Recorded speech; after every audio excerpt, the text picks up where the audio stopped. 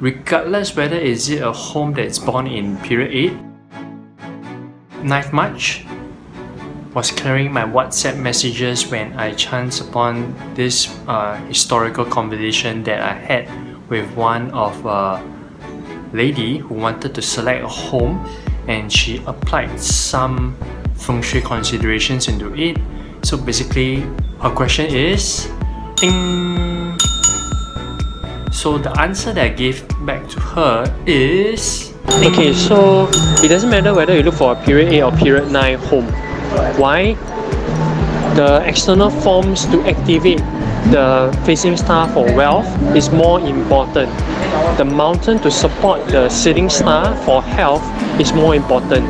So even though you can buy a period 8 home, because period 8 ends in 2024, thus it's only for 4 more years. A period 8 home also has a facing star 9 and sitting star 9.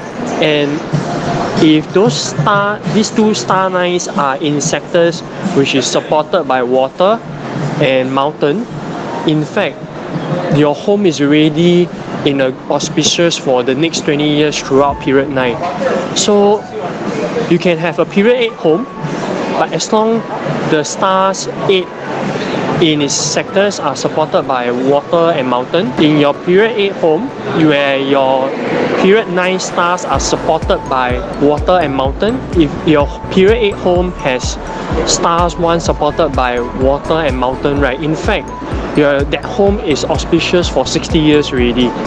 So that's the key thing about the importance of having external landforms to support, be it the facing star for wealth or the sitting star for health. So in a nutshell, regardless whether is it a home that's born in period 8, period 9, period 1 or any periods, each home has its auspicious periods when it is supported by good external landforms, because external landforms like this matters and contributes 70% to the Feng Shui, whereas internal features only contribute 30%.